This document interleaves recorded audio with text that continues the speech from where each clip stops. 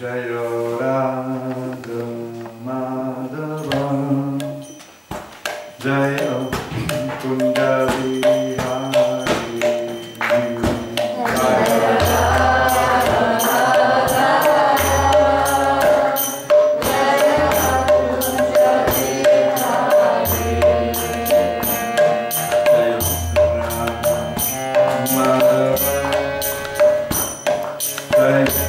Kunda Vihari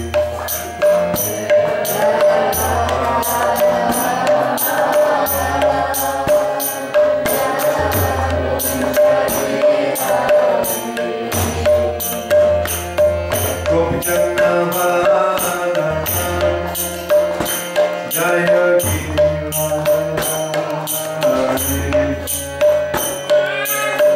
Girivaradhara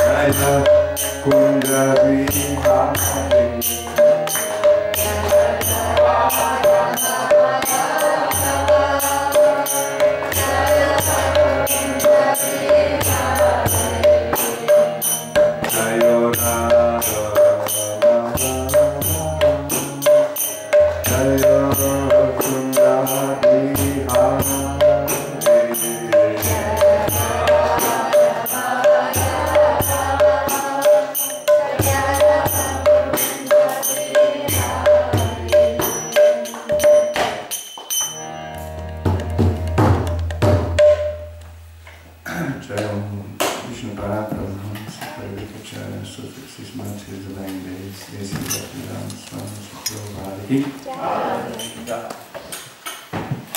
Ananta Koti Vaishnava Nama Acharya Sudhara Vartanante all glories to Sangha all glories to Sangha all glories to Sri Guru and Sri Guru and Sri Guru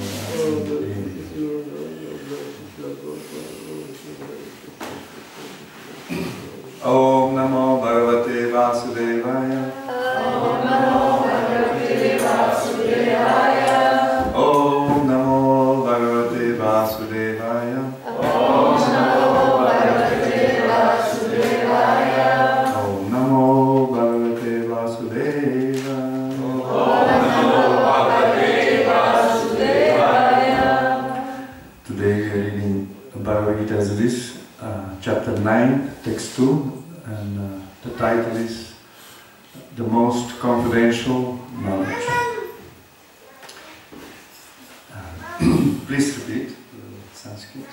Rajya Vidya, Rajya Guyam, Pavitram, Idam, Uttamam, Prataksyagavamam, Dharmyam, Susukam, Kartum, Abhyayam, Rajavidya Rajaguyam, Pavitram Idam Uttamam, Prataksya Agavamam Dharmyam, Susukam Kartum Abhyayam, Rajavidya Rajaguyam, Pavitram Idam Uttamam, Prataksya Agavamam Dharmyam, Susukam Kartum Avyayam. Please repeat. Rajavidya, the king of education. Rajaguyam, the king of confidential knowledge. Pavitram, the purest. Idam, this. Uttamam, transcendental. Pratyaksa, by direct experience. Agavamam, understood. Dharmyam, the principle of religion. Susukam, very happy. Kartum, to execute. Avyayam, everlasting.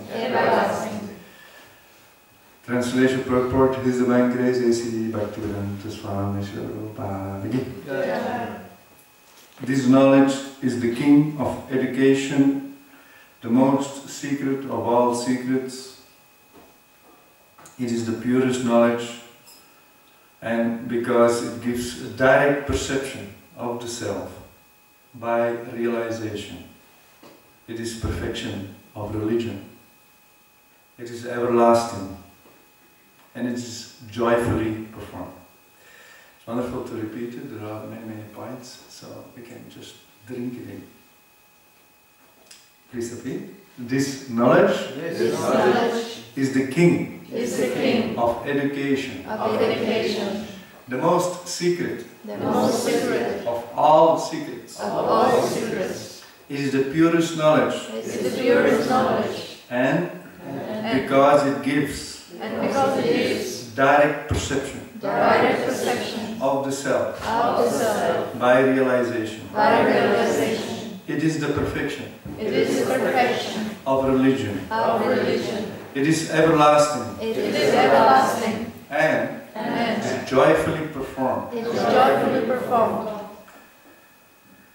Purport: this chapter of Bhagavad Gita is called the King of Education because it is the essence of all doctrines and all philosophies explained before. Among the principal philosophers in India are Gautama, Kanada, Kapila, Yajnavalkya, Sandilya and Vaishnavar. And finally there is Vyasadeva, the author of the Vedanta Sutra. So there is no dearth of knowledge, dirt, not dirt, dirt of knowledge in the field of philosophy or transcendental knowledge. Now the Lord says that this 9th chapter is the king of all such knowledge. The essence of all knowledge that can be derived from the study of the Vedas and different kinds of philosophy. It is the most confidential because confidential or transcendental knowledge involves understanding the difference between the soul and the body. And the king of all confidential knowledge culminates in devotional service. Generally, people are not educated in this confidential knowledge. They are educated in external knowledge. As far as ordinary education is concerned, people are involved with so many departments: politics, sociology, physics, chemistry, mathematics, astronomy, engineering, etc.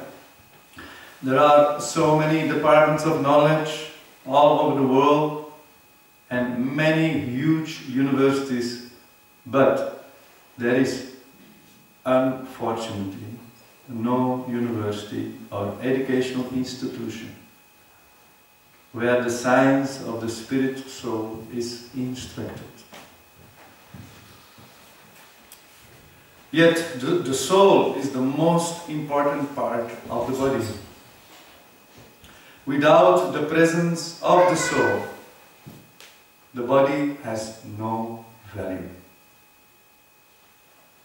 Still, people are placing great stress on the bodily necessities of life, not caring for the vital soul.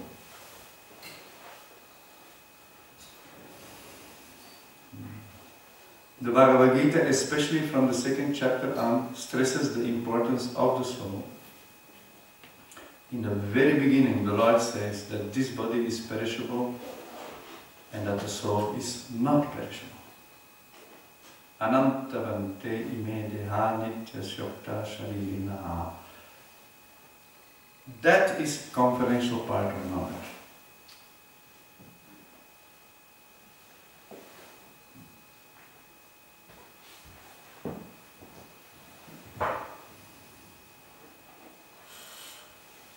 Simply knowing that the spirit soul is different from this body and that its nature is immutable, indestructible and eternal.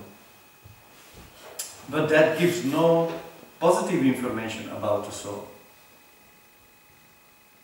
Sometimes people are under the impression that the soul is different from the body and that when the body is finished or one is liberated from the body, the soul remains in a void and becomes impersonal.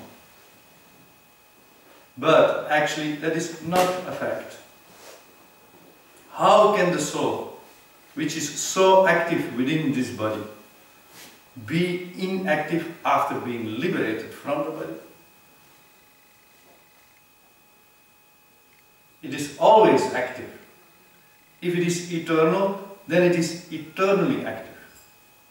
And its activities in the spiritual kingdom are the most confidential part of spiritual knowledge. These activities of the spirit soul are therefore indicated here as constituting the king of all knowledge, the most confidential part of all knowledge. So a long purport, but we take a break here, and after we can pick up. It's 4 pages, 5 pages. I was just coming across it this week, and I got a very strong inspiration. Let me take this verse to talk about on Sunday, because so many nice people come together, devotees, and we should discuss serious subjects. because every single verse of Bhagavad Gita is absolutely of the highest value, importance, whatever, how you want to call it. But I was thinking, the concept of knowledge is so nicely expressed and explained here, because nowadays we live in a society where the concept of knowledge is so advertised. It's a society of information, like anything. But despite all this advertisement of knowledge, we see we remain with unlimited problems. So actually there is a lack of knowledge, although there is so much knowledge. So I want to talk today a little bit, what is the definition of knowledge, according to this verse. Actually, one of our acharyas, one was, considered, and is considered one of the most brilliant brains in India, Bhaktisiddhanta Saraswati Maharaj. He was very much concerned about proper understanding of concepts. He wanted to write a dictionary of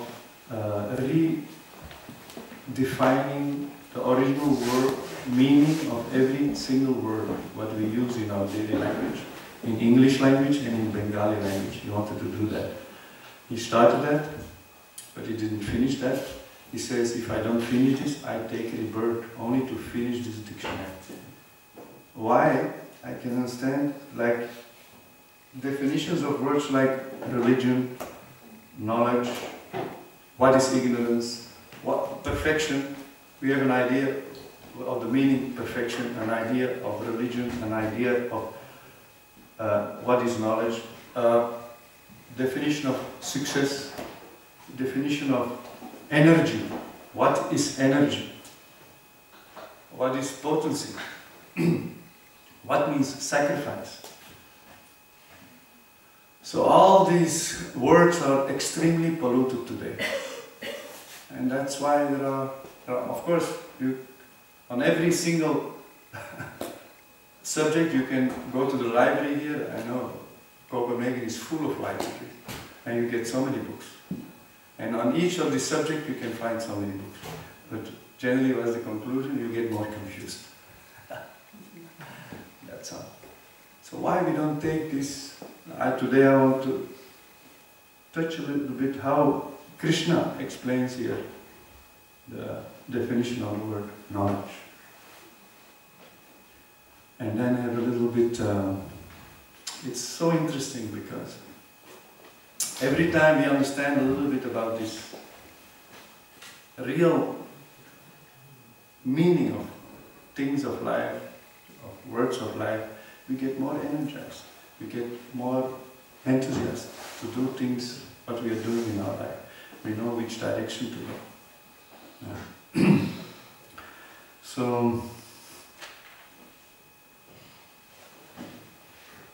So the Lord says here, this knowledge is the king of education. Let's see some points here to begin with. He said this is the highest education you can get. What? This knowledge of Bhagavad Gita. Then he says, this knowledge is very secret. It is not only secret, it is the secret of all secrets. So we are not going to get it so easily.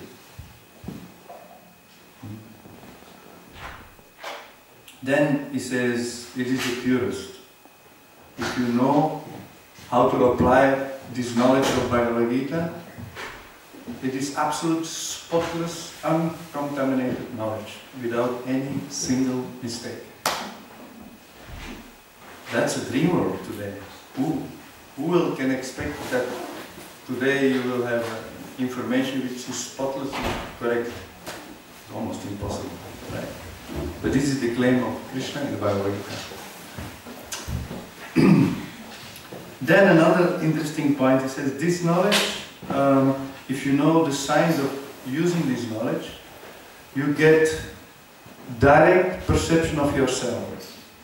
You get a crystal clear insight in yourself if you get used to using this knowledge. And the more you get perfect in using this knowledge, you can crystal clear see who you are.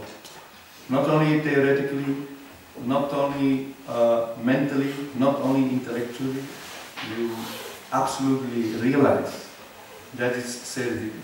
This knowledge gives, if you know the science of Bhagavad Gita, it gives direct perception of who you are by realization.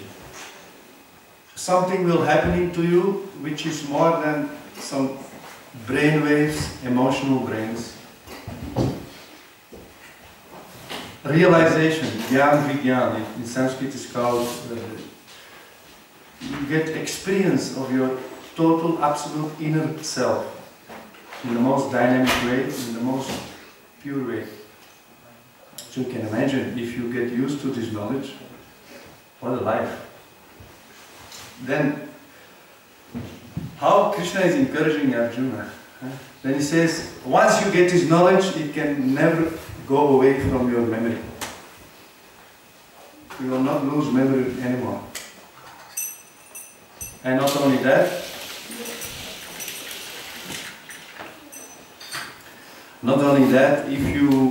if you get this knowledge, then you become very joyful.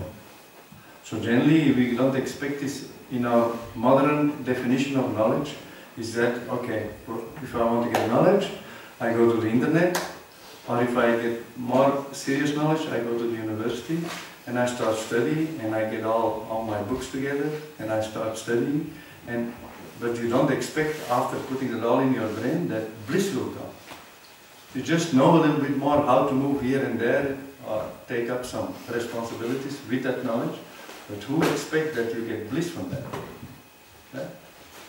But when you get used to this knowledge, you get absolutely, that is, sukham means happiness, but it is not said sukham, it is susukham.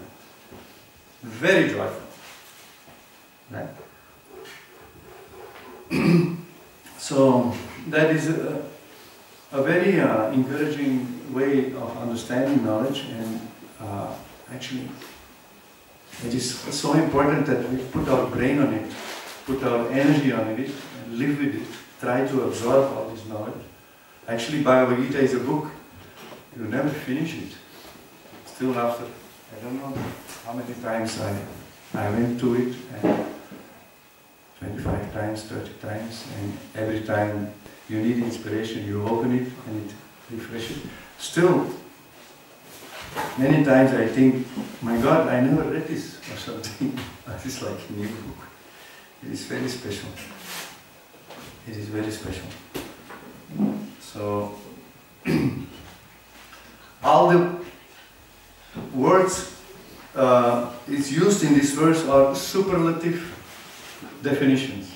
It is said here is the king of education. It's not just some type, it's the king. The king is the top of it.